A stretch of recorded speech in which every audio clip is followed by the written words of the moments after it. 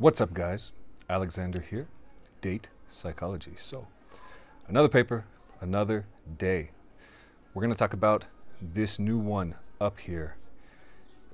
Men say I love you first. And what does that mean? I'm going to say right off the bat, I'm not telling you this is what real men do or anything like that. This is a paper that looks at who says I love you first in a relationship, right? When they start dating. So it is not prescriptive advice. It is looking at some sex differences. Let's look at the paper here. It's called Men Say I Love You Before Women Do, robust across several countries. And this is actually replicating some past results. I put the paper below in that found the same result in an American population. We're looking at some other populations here. Ackerman was the other one. Going forward, let's look at some methods, some of the variables that we are going to look at, okay? Attachment styles. So what are those? You know, secure attachment, avoidant attachment, anxious attachment. And of course, attachment theory, it's pretty robust. I think it sounds almost like, I think a lot of people, they see it so much in kind of pop psych, they think it sounds almost kind of like astrology or something, but it's actually pretty robust. We're going to look at attractiveness, okay? And let's see if I remember at the end here. And we're going to look at 7 different countries. 4 of them are European countries. 3 are countries in Latin America. I should say 3 are European. 1 is Australia, which is European, more or less. And 3 in Latin America. Maybe that's also kind of European in a way. What else do we got going on here? In 6 countries, just getting right into the results, men said, I love you first. This is called the male confession bias, what Ackerman coined the term as. So this is something that we see, that men tend to be the first one in a relationship to confess love, right? To say, I love you first, okay? This was reported both by men and by women because there could be a bias in remembering who said it first, right? Who said it first? And given different perceptions, there may be some disagreement, but no, we have agreement here for both sexes, right? We see that men said that they said it first, and women also said that the man said it first. So pretty robust results here. In France, there was no sex difference, okay? Maybe because they're very romantic. I don't know. But they didn't find one in France. The Ackerman paper did. The other 6 countries in this paper did as well. So we got a pretty robust result here. Let's go on to the next slide. They looked at some other things like how early in a relationship, and also in thinking or the confession of love. When did this take place? When did someone first realize they were in love? And when did someone first think about saying it? And there was no sex difference here. So it's not necessarily the case that men fall in love first. And I think I've seen the Ackerman paper reported in the past as kind of evidence that men fall in love first. And I'm not sure if that's in those results, but in these results, it's not. Men don't seem to actually fall in love first, but men do confess it first. Men do say it first. And we see no sex differences in the happiness of being told. So if the woman says it first, the man is happy. The man says it first, the woman is happy, and they are equally happy, right? Everyone is happy with being told by someone that they're in a relationship with that that person is in love with them, basically. Next slide here, we're going to look at some sex ratios. And what is that? The proportion of men to women in a population, right? Because you could have many more men in some place like Kuwait, for example, Dubai, that sort of a thing, where you have a big imbalance. We didn't look at those countries in this paper, but as an example. Sex ratios. In countries with more women here, men actually confessed their love first more frequently. So, more women in a country, the more likely the man is to say, I love you first. Let's go on and see the next slide here. As I mentioned, they looked at attachment theories, and you might expect these to have a relationship with confession and also with being happy with being told, right? Because avoidantly attached people, for example, they do not want to get entwined in a relationship as easily, so to speak, do they, right? That's kind of the characteristic of being avoidant, that they're avoiding closeness and connection with someone else. And anxious individuals, kind of the opposite. They kind of gravitate toward a partner a little bit more robustly in that sense. So we have these attachment styles. Yeah, people who were avoidantly attached, they were actually less happy with hearing I love you from a partner. For women, but not for men, here we do see something More avoidant individuals and less anxious individuals, women, they took longer to confess their love as well. So you see kind of a graded, right? If we're saying more avoidant, less anxious, we're kind of seeing, okay, someone who is anxiously attached may confess their love first. Someone with a secure attachment, maybe a little bit later. Someone with avoidant attachment is going to wait way down the line to say it, right? Even if they feel it before, even if they experience it earlier, they may wait longer. And anxious individuals, happier to hear it. Why is that? Individuals with anxious attachment, they need a lot of reassurance, don't they? So, of course, being told, I love you, it's reassuring to anxious people. It's good, and it's good to do that. It's good to tell them, you know, I love you and things like that.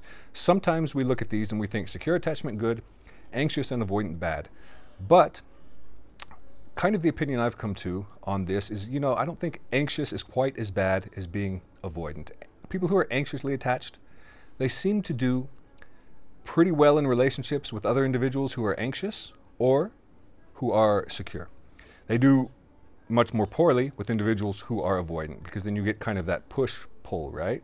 You have two people that have very different forms of expression. But anxious people that need reassurance, they do well with other people who give them that reassurance. So next slide, let's go over, these are the main results, the big ones. These are the main results, the big ones. So given that, what can we glean from those? Why do men say, I love you first? One potential explanation for that is honest signaling of commitment, and particularly when mates are more abundant, right? More abundant, we see it earlier, more frequently in the countries with the sex ratio skewed toward women, that have more women, right? So that indicates that perhaps it is simply an honest signal of commitment. There were two hypotheses pre-registered. I'll talk about those in the next slide. More bargaining power, a potential alternative explanation, but that's something you would expect if the sex ratio was in the opposite direction, right? We would expect a later confession for men. So, and that's not what we saw. We saw an earlier confession for men and a more, well, I said earlier, but we saw a more frequent first confession for men. We did not see an earlier confession. That occurred at the same for men and women. This could also indicate in some of these countries that there's an escalation of commitment when promiscuity is more common. So signaling commitment, saying I love you, may serve kind of to lock a mate down, so to speak, in a relationship, right? To get past like that early dating stage when you're dating a lot of people simultaneously, as many people seem to do. Next slide. What does it say? So we have some stereotypes, right? One of those is that women are more romantic. And I think in the past I've heard some discourse where people have said, you know, if women are not actually confessing love first, are they really more romantic? But that may not be the best interpretation, right?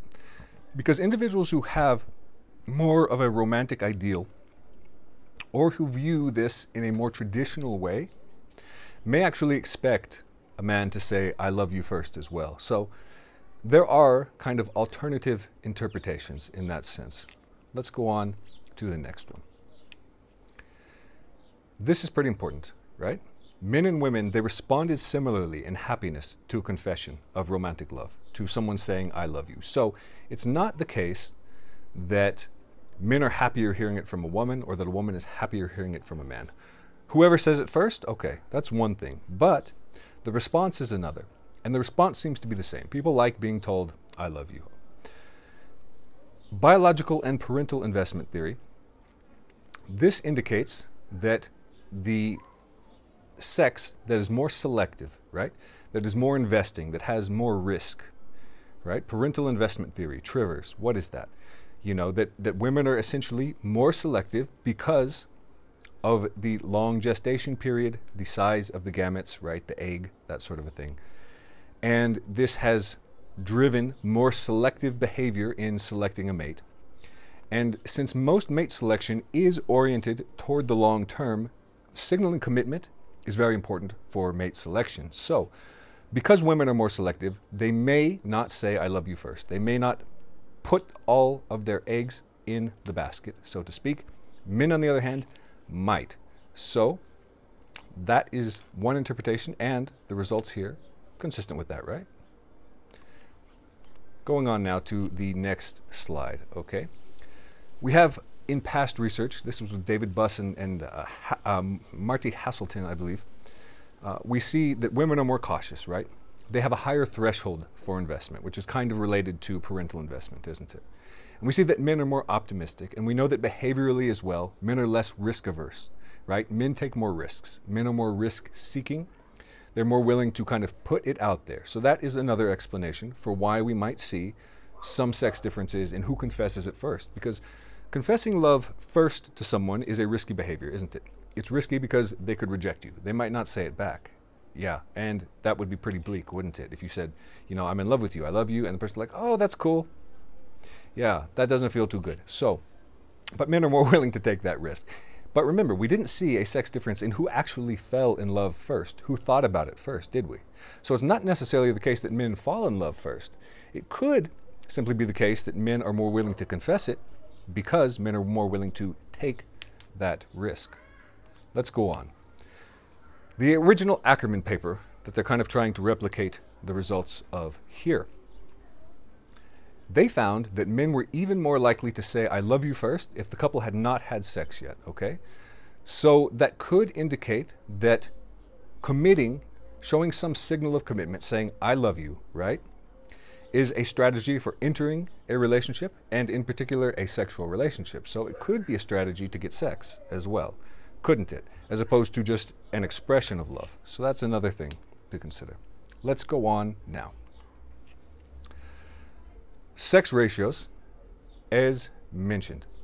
The pre-registered hypothesis, they expected the opposite effect. And I have that in the slide, but really they pre-registered that it could go either way.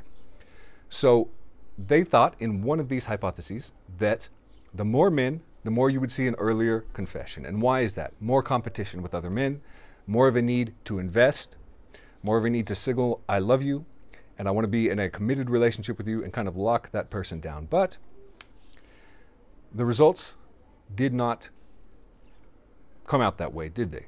Because it actually occurred more when the sex ratio was skewed toward women. So, when men had more bargaining power in that case, you would expect less commitment, but men signaled commitment more. Is it a puzzle? Maybe, maybe not, because we still have these other explanations, right? Men being more willing to take the risk, falling in love at the same time period as women as well.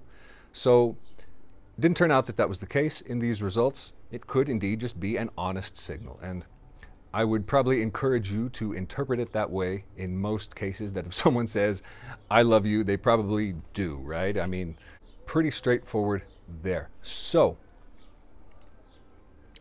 I mentioned attractiveness at the beginning, right?